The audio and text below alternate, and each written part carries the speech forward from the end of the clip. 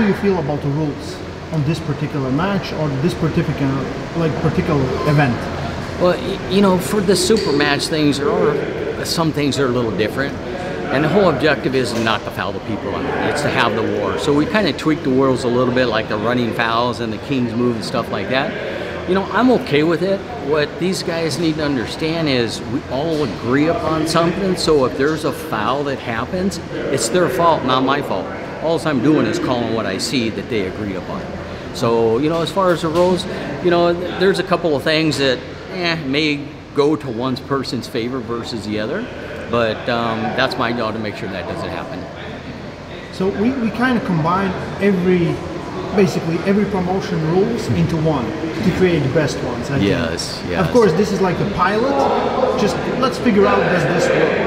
Yes, absolutely. And like you say, the whole objective is, you know, if what's happening over here is a big hit for the company, it's going to be going forward. So we want to be able to standardize something, not for the specific style, but for the specific match. This way we can have a war at the end. You know, the thing that we don't want to happen is all these matches that end up in fouls. So you sometimes have to tweak them. And you know, the caveat on this whole thing is all the elites that arm wrestle, they know what the rules are. It's not about trying to beat the rules. It should be about beating the opponent. So that's kind of where it may get a little, maybe a little challenging, but that's what my job is. Okay. Have you refereed Mike and Devin before?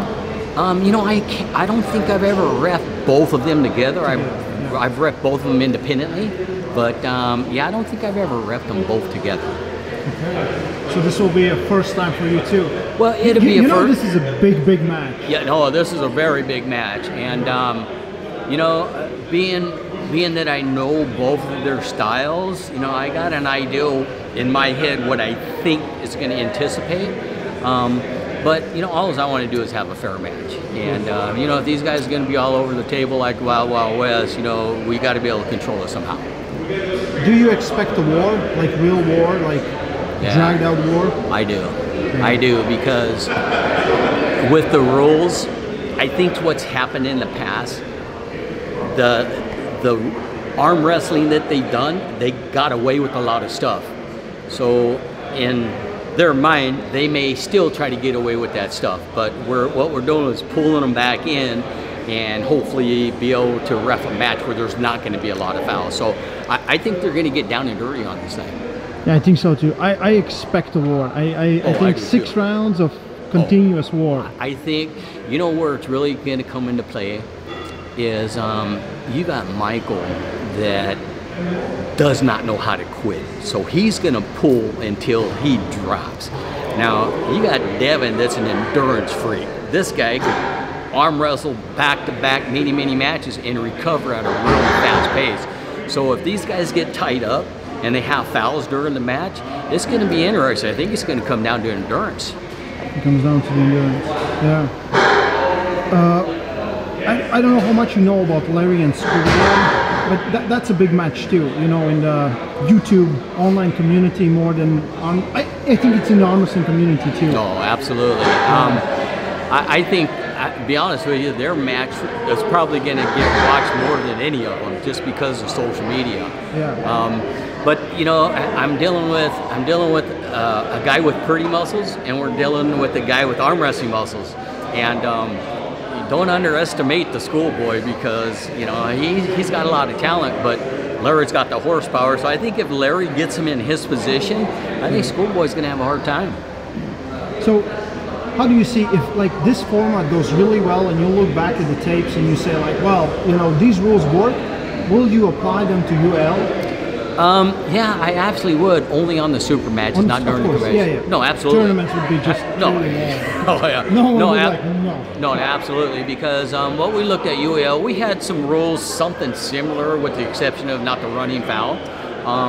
But you know, going forward, the way the sport is going, and the more view we could get, the easier it should be to understand. And I don't have a problem adapting the rules, because it makes sense. Okay, I'm very excited. I really can't wait. I'm really happy you are here, because how long you are in the sport? 40 years? Oh my God, I've been probably in this sport for 40 years.